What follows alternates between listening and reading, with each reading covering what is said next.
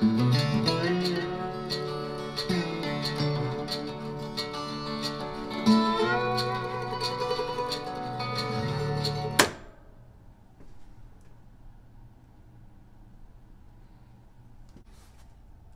everybody, welcome back to The Ridge Outdoors. Today we got another episode on the ammo can boombox. It's finally finished.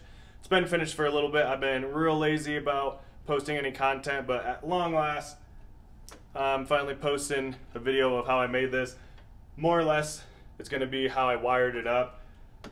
If you want to watch my other video of some of the fabrication, it'll be in the link below. However, down and dirty, angle grinder or a Dremel with a metal cutoff tool. You want to measure whatever size speakers you get. This is the only one I've ever seen with off-road lights on it. Same thing, basic measuring, your light switch measure. Most of your toggle switches is just going to be a hole you have to drill. Pretty easy. And then your voltage meter, same thing, just a fairly decent size hole. If you want to look up on top, I do have a solar panel on there. That's just a 1.5 watt from Harbor Freight. So it will take a little bit to charge the little battery in there, but if you're camping or something, probably within a day it'll charge that up. So just have a toggle switch to turn it on. Has your voltage down here, and you can hear the speakers come on. It links up to my phone. I won't play any music right now because I'm using my phone to record. However, I got the little Sasquatch lights, toggle switch on here. I'll blind you guys. These things are bright.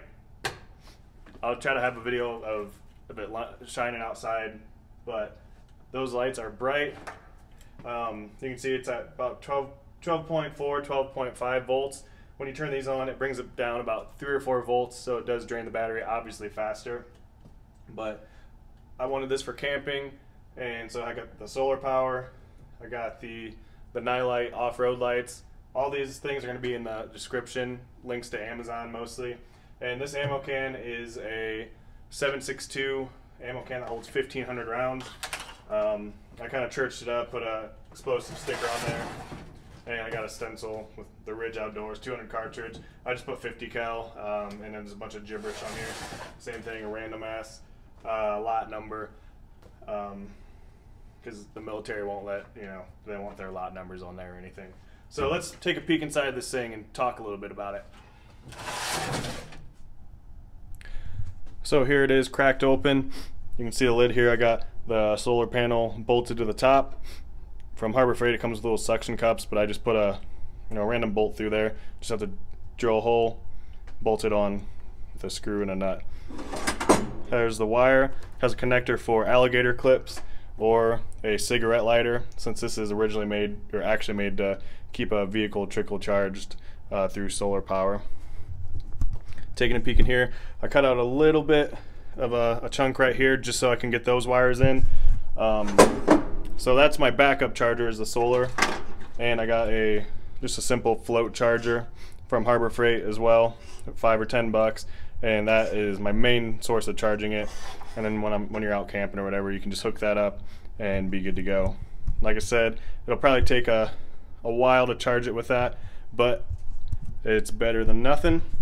Looking inside, you can see the wiring. I am not the neatest person to wire things, but it has a 12 volt battery. I believe it's 9 amp hours. Getting a closer look up front, you can see that Sasquatch switch, Nilight LED lights, and just some cheap Amazon speakers. I got these partly because they're kind of my favorite looking speaker guards. They have pretty decent sound. I spray painted them the green color. That Nilight switch, it comes with a diagram so you can kind of link it together and wire it up fairly easy. You're looking at the speakers. This is a little 100 watt amp from Amazon. And with anything, if you would upgrade the amp or upgrade the speakers, you would have better sound quality. Other things to make it have better sound quality would be putting some foam in here. I think it has pretty decent sound quality the way it is, and I just didn't want to add a bunch of extra weight, and I wanted to keep the cost down a little bit. All in all, with the solar panel, I'm about between $80 and $100 on this. I've seen smaller ones like Mark 19 cans that go for about $400 on Etsy. So for $80 to $100 range with the off-road lights, I'm doing pretty good. So if I wanted to sell this, I think I could fairly easy. There was a little experimentation with some of the wiring. Had a coworker help. I unfortunately didn't get any on video, and it's probably a good thing because we wired it wrong a couple times and all the wires started smoking. But yeah, we won't talk about that. But we got it all worked out. Initially, we had both positive and negative going to each side of the toggle switch, which is a big no-no. The guy that was helping me out, I should have just done it myself because I am decent at electrical work, but he had me convinced something crazy, and we did that. And so every time, if it was turned off, the power would be going pretty much normally, and as soon as you turn it on, it was like double the power going into it, and then all the hot wires would just puff into smoke and want to burn up. So don't do that. I'm going to have a wiring diagram in just a second to show you guys. I know it's a little messy. Some people I'm sure would recommend to put a fuse on there, but I've been okay. I've ran it. I've only had to charge it one time, and I've ran it for probably 6 or 7 hours, and it wasn't even all the way dead, but 6 or 7 hours running out of it, and with intermittently turning those lights on when I was in the backyard. That's pretty decent. So I would recommend spending a little extra money on a more amp hour battery. Like I said, I'm pretty sure this one's 9. You can buy less, but obviously those aren't gonna last as long. Dremeling all this stuff out does take a while, but you're getting a pretty cool speaker system for fairly cheap, especially if you can get the ammo cans for a good price or find some cool ones. This one's pretty big. If I would have organized it a little bit better, you know, I could probably put something across there and I have some actual storage to store some camping gear. But it turned out pretty cool. Let me get a piece of paper and show you guys how I actually wired it. So this took me entirely too many times to draw out. This is the best I could do. Here's the light that came with the Nilight. This is telling you the one goes to the battery. Those are the two going to the positive lights. So the lights are pre-wired. You pretty much plug and play them into this light switch, and then it'll kind of bind the negatives together up here, and then there's a ground. So that's what that looks like. For the actual boombox, so from the negative, and this is a big part, this is the part that we got wrong initially. Either pick positive or negative. We chose the negative. Put this toggle switch on there, so make sure that switch, the one side is straight to the battery, and the rest can pretty much be linked to everything else, you know, tied together. I'm sure some YouTube electrician will correct me on this. You very well may be right. However, I've used this for quite a few hours and nothing's heated up in here, nothing's caught fire obviously, so it seems safe so far. If you know what you're doing and want to add a fuse to this, by all means, I would probably recommend adding a fuse. I didn't have any, and this is my second one I've made, and I didn't put any fuses in the other one. So disclaimer, do this at your own risk. But so toggle switch is the negative, and then both positive and negative go to the voltmeter, so it gives you how many volts you have and a rough estimate of how much charge you have.